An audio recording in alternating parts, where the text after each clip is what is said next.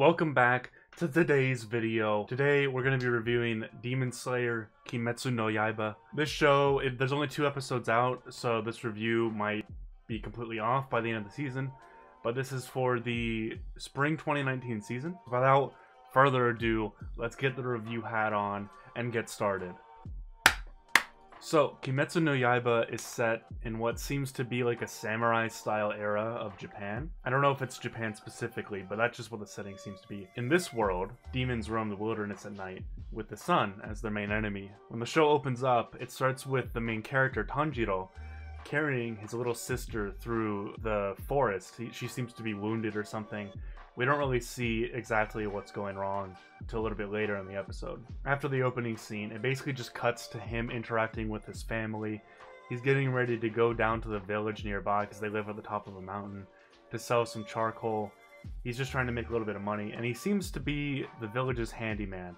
When he gets to the village, he ends up helping out a lot of different people, either through just basic labor like carrying stuff, or through his phenomenal sense of smell, his completely inhuman sense of smell.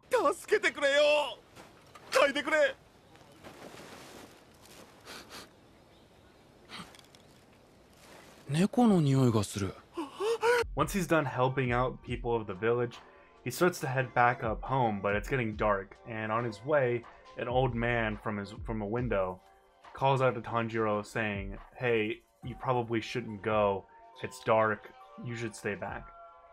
So he decides to listen to the old man, and he stays the night at the man's house and starts to head back in the morning. However, when he gets back up the mountain and gets to his house, he finds that tragedy has struck. His whole family has been slaughtered, and the only survivor seems to be his little sister, Nezuko.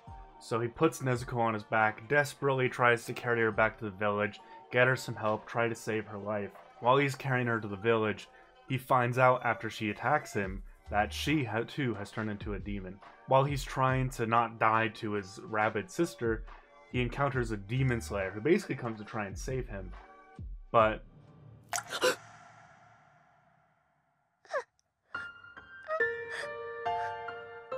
Nezuko pleads for his sister's life, desperately trying to save her. And through some interactions, I don't want to spoil too much, I am basically telling the plot of the story. But I don't want to go into detail because you should still watch it yourself. Long story short, he finds out from the demon slayer that basically saves him that demons are just, when they get hungry, they attack the nearest thing. They usually lose their minds in terms of who they were as people, and that demons multiply by having a human's wounds become exposed to demon's blood.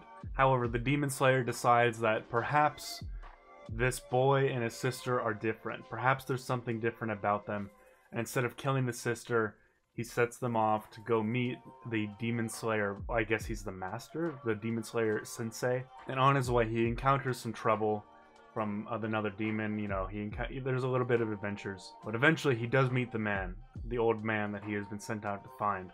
And the old man puts him through a trial. It's very demanding. It's very tough, and it actually ends up making Tanjiro a little wounded. And throughout their interaction, Tanjiro is generally berated by the master for his constant indecisiveness, his lack of resolve, as they seem to put it. That's the basic synopsis of the first 2 episodes.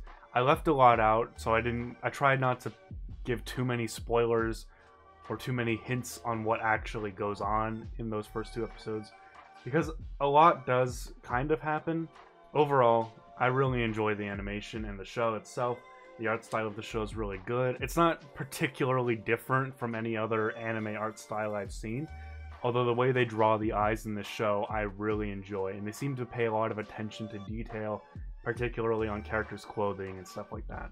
Also in the opening, which by the way, the opening is actually pretty good. I sometimes don't like anime openings and I'll skip them oftentimes. In the opening, we see like a kind of elemental combat type thing. I'm assuming that each person has their own unique element that they have an affinity for, and they are able to harness that elemental power in combat and use it when they swing their sword or something. But it looks like a kind of painted art style. I really like it, and I hope they actually use it, because that'll make for some really cool scenes in the future. Also, even though the overall tone of the show seems to be fairly dark and serious, there are little moments of light peppered throughout, such as like my favorite out of the first 2 episodes, the little basket scene where Tanjiro is trying to make a way to carry his little sister Nezuko around during the daylight, because she is technically still a demon now, so sunlight is harmful to her.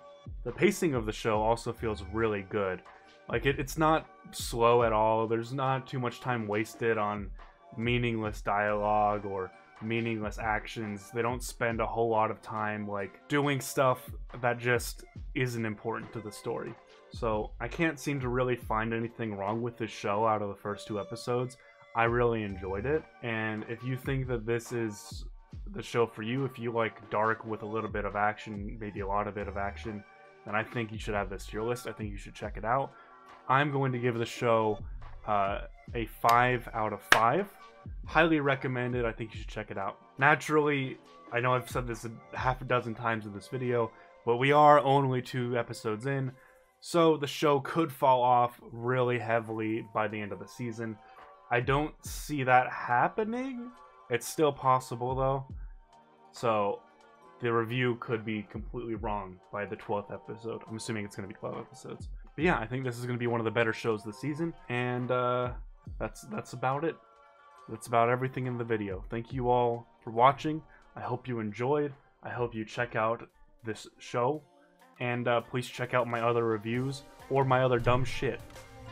Let me just rub the mic with my hat a little bit more. Maybe that'll make for a better video. Goodbye.